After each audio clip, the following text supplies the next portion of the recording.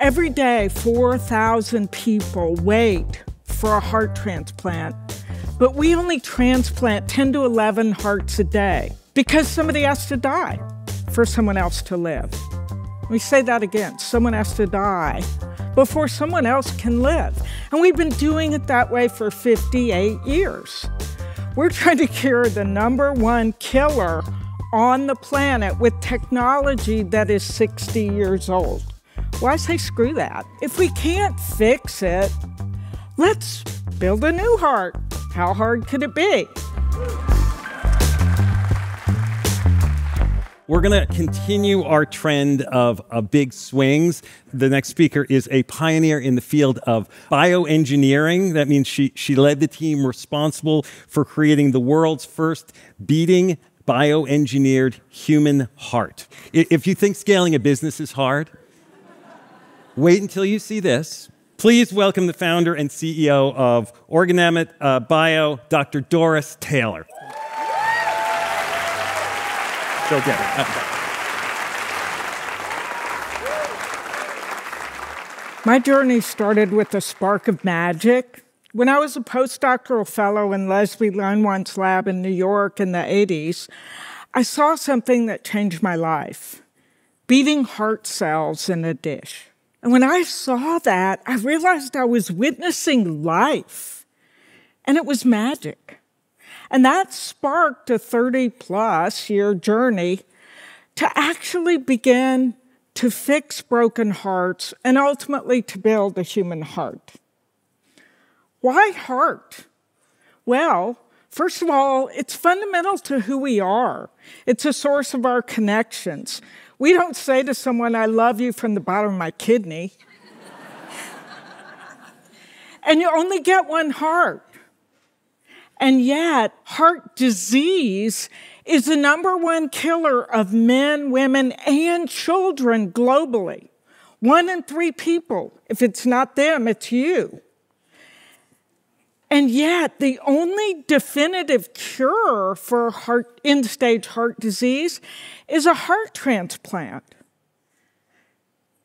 Every day, 4,000 people wait for a heart transplant, but we only transplant 10 to 11 hearts a day because somebody has to die for someone else to live. Let me say that again. Someone has to die before someone else can live. And we've been doing it that way for 58 years. We're trying to cure the #1 killer on the planet with technology that is 60 years old. So I said, well, I'd like to repair the damage in the heart after a heart attack so no one ever needs a heart transplant. But everyone said that's impossible because there are 2 rules of heart disease. 1, heart cells don't divide, and that's been my nemesis. And 2, what's dead is dead. You can't revive dead heart. Why say screw that? So I moved to Bill Krause's lab at Duke in the 90s, and we transplanted stem cells into the heart.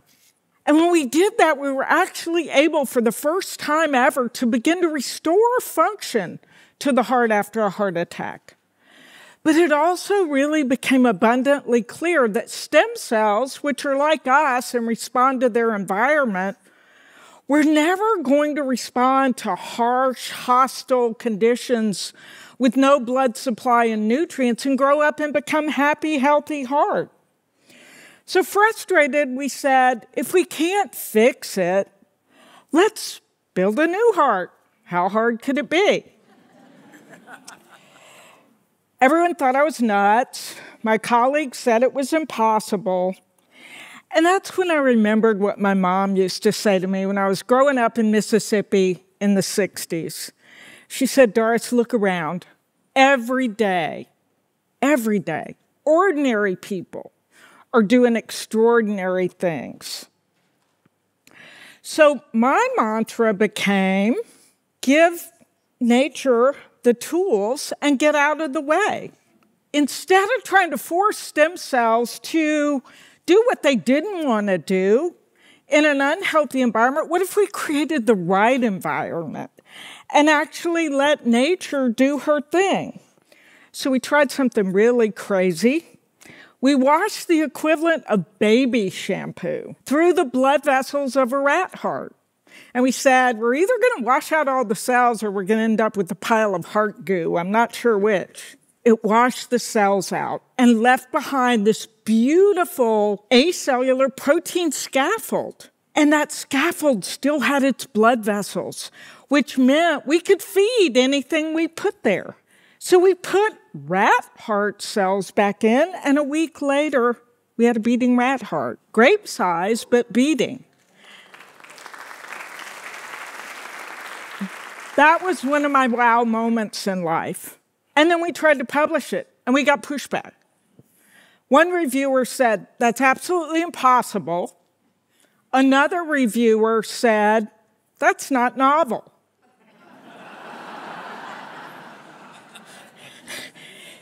It took us a year to make the discovery. It took us 2 years to publish it in Nature Medicine. And today, labs and companies, hundreds of labs all over the world, now use our technology to make liver, kidney, lung, pancreas, you name it. We made the impossible common.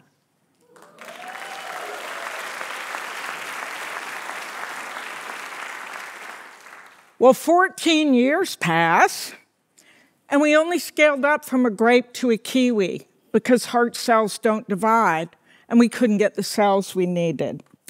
And during that 14 years, I had to learn an inordinate amount about endurance, commitment, persistence, and frustration.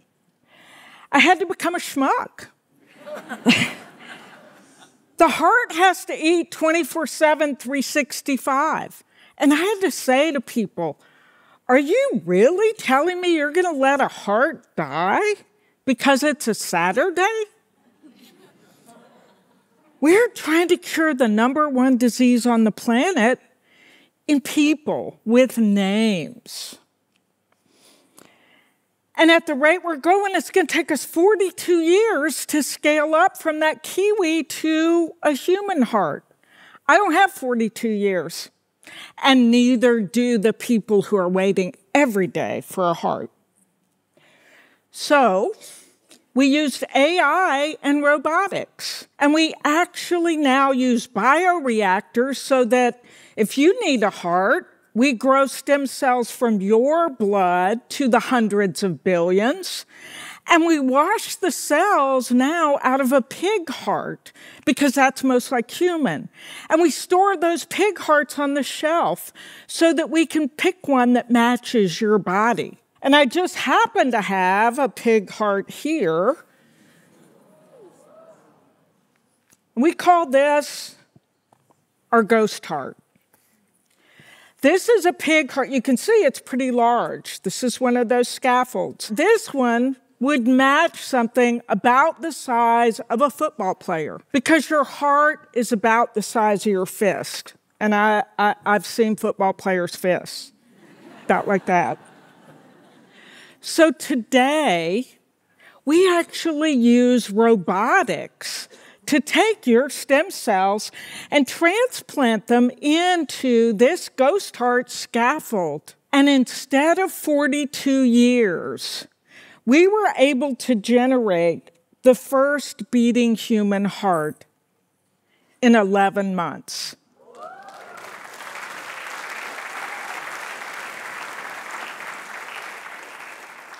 I was really stoked. I thought, great, now my company is going to be able to manufacture hearts. We're going to save the world. We're going to make a difference. Guess what? We got pushback. This time via funding. Now everyone says, come to me when you've transplanted your first heart. Or they talk to their doctor friend who says, oh yeah, that technology is still 20 years away. We have the technology. It's 5 years away if we have the funding. And every day we don't do this, people die. I'm not here to tell you building the impossible is difficult. Everyone here knows that. Or that it's a responsibility and a privilege. You all know that. I'm here to tell you that building the impossible changes you and who you have to become and how you see the world. For me, I've learned to build my own heart, to walk in integrity with my heart, to be humbled by what we're creating, and to learn to say I'm sorry and thank you, not only to the amazing team that's in the trenches with me, but to everyone else. And on the days when it sucks, and I don't think I can take one more no, I get in my car, drive to a store, park, and step out of my car to a paint blob on a parking lot that looks like a heart and go, okay, yep, still mine to do. This is not a moonshot, it's a Mars shot. Because these hearts have to beat every minute of every day for the rest of someone's life. And that means I have to face every step of this with impeccable honesty. Because if I do it right, we change the world. If I do it wrong, we also change the world. It might be a heart, it might be a company, it might be an idea that someone's told you is impossible. It really doesn't matter what your impossible is. What I've found out along this is that it's not what you build, but actually how it builds you. Thank you.